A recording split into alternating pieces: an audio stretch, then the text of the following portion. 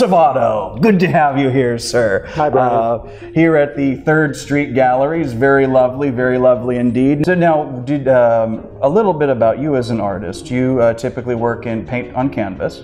Oil painting on canvas. Very good. And these are some of your works that we're surrounded by now. So did you start in Pittsburgh, or were you attracted to come here from elsewhere? Where does your story begin? Oh, my story began as a little kid on the floor all the time drawing while my grandparents and parents and aunts and uncles were all sitting around. My grandmother's house was the center location for everything, and I was always on the floor drawing. So it's actually started there. I guess it's like an acorn and becoming an oak tree. It just becomes what it's going to become. Yes. And so that's actually where it started. I went to the Art Institute of Pittsburgh, and when one gets out of school, they don't really know a whole lot, so it just takes a lifetime of continual study and practice to work on the weak points. And studying the old masters, I've always had tremendous respect for the old masters. They were just great as far as their technique and their ability, and just to be able to, John Sargent was one of my favorites, and just the respect for that, and even to want to put my foot in their backyard, to be able to come a little bit close to what they're doing has always been an inspiration. Now, are a lot of your landscapes of Pittsburgh? They're all of the local area. Wherever I travel, my paint kits go with me. I put them in the back of my van and just pull over someplace. I like the way that looks. And since I live in Pittsburgh, Carnegie, everything I paint is usually around here. Wherever I go, I paint. The majority of paintings are all around here. If you look around the studio gallery here, you'll see it's around Hopewell, and just views from my studio window, and here's Station Square back there. So it's just wherever I am. Visually, Pittsburgh's a very nice place to paint. Houses climbing the hillsides, has a European feel to it. All the urban scapes, the alleyways, really nice to look at. And the surrounding areas, all the farmlands, we have the beauty of the land, and the landscape, the play of the light on the land is so enticing. And as far as the arts goes, education, I feel that's very important, because it teaches children to see beauty, to start them at an early age, to take them out into the plein air, so to speak, and for them to begin to see the play of light and begin to see how beautiful things here look, and begin to try to capture that beauty at an early age would create a tremendous respect for their environment as they grow older. The act of painting itself is a great teacher. It teaches one to be able to see differently. One sees shapes, combinations of shapes, and how they relate to one another. It's like geometry. The other is the play of light and color. So it's a combination of all that. Now, Station Square, it got me so excited how the light just danced in the river. And it was just continually dancing and just flickering all the time. And I just wanted to try to capture some of that. So how did this gallery get its start? Well, in 1990, I was looking for a place, I was looking for studio space. And looking, in 89, 90. And this real estate man said, there's a building that's available for sale. I said, well, let me take a look at it. So I took a look at it and said, gosh, it has great potential. But the whole idea is to make the move and go for it and just stick with it. And I guess the whole thing is like beauty on a shoestring. People were giving me paints from their garage and everything, and I would just start painting the place. And the first thing I did was try to make the place look good. Because if it looks good, it starts to have life to it, and it starts to get exciting to look at, and starts to become fun. So we start doing that. And it's just been a whole gradual process through the years of just beautifying and trying to restore the building back to where it was.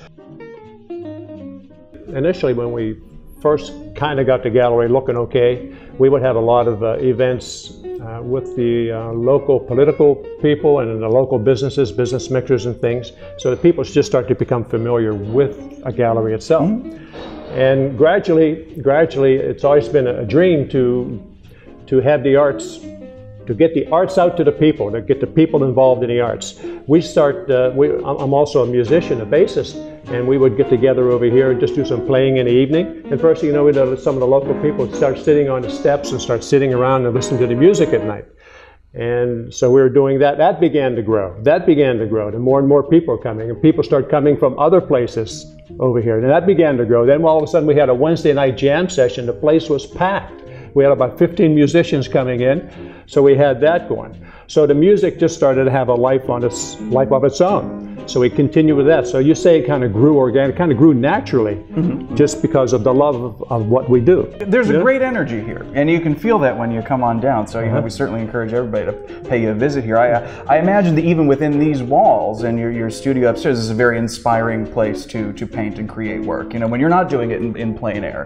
We even had things. We have had philosophers in teaching philosophy, yogis and swamis coming in, just because there's people at a certain time. There's a period when people are just saying, what's it all about? What's life all about? So the meaning of life. And they can find the answers here on 3rd Street. They can find the answers at least, on 3rd Street. So we had swamis here and talking about metaphysics. That's fantastic. Yeah, the whole works. We've had a lot going on. Wow. Yeah. So it's a whole process of just perfection of one's work. Very good. I think that's my continued goal, is still to be able to do it better and better. And same with the music, to refine it continually. The greatest art form on this whole planet is refinement of the personality.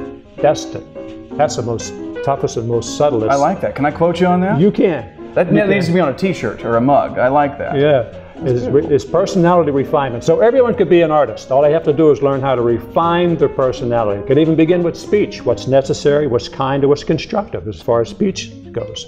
Before one speaks, have that thought. Is it necessary to say this? Is it kind? Is it constructive?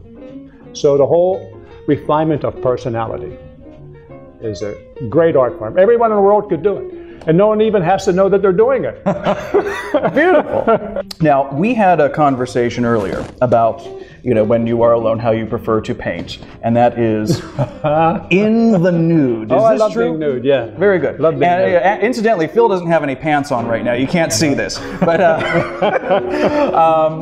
so I imagine that's very freeing, you know, very, you know, I am so self-conscious I could never do it. But what is it about that really is conducive to good work, in your opinion? It feels free.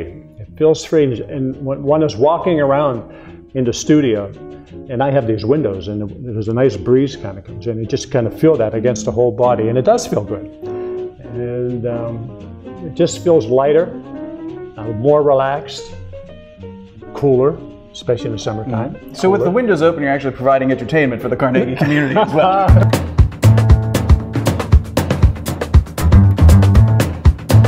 So this will then perhaps make you want to bathe in the river. Then, Make you want to bathe in the river.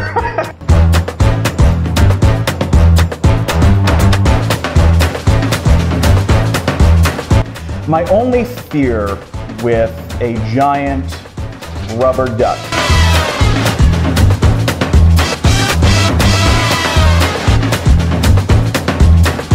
So as I sit here in my tuxedo with my martini, are you at all compelled to paint?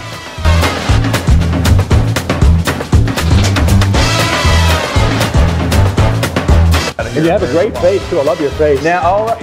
How many more interviews would you like? This is man. What can we do for you?